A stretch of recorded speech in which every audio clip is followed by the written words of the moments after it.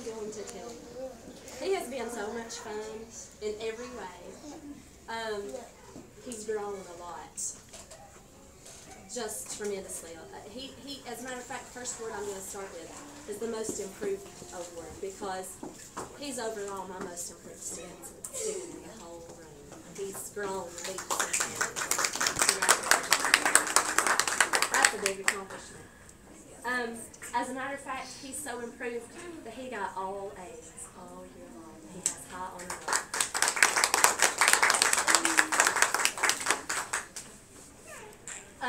Miss Candy said that he has outstanding achievement in music, so he got the music award from Miss Candy. Y'all know that's not something I would ever get, because when I sing Happy Birthday, I actually lip sync Happy Birthday too. Excellence. If I could tell you how many times, as I walked around as they were giving the SO test, my job was not to see that they were marking correct answers. My job was to see if they were marking them in the right answer place.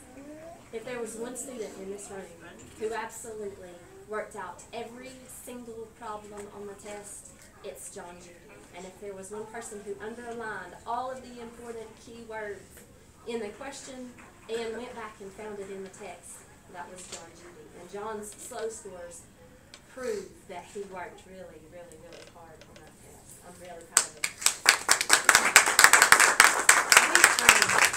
One of the things that I do, and always have since I've taught, is on test days I put $5 on the board.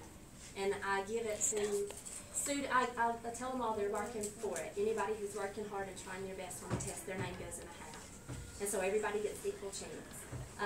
John was one of my $5 winners because his name got drawn out, and appropriately so, as hard as he worked. His Candy Bar Award is the Butterfinger Award. The reason why he got the Butterfinger Award is because sometimes we all know we let things slip right through our fingers. And sometimes those things that we want the most are the things that seem to slip through. John had times where things slipped through his fingers, but he never, ever, ever let that get him down, and he always kept going, and he kept working until he got what he wanted. So he got the Butterfinger Award, not because things slipped through his fingers, but because he kept working until he was able to hold on to it. So congratulations.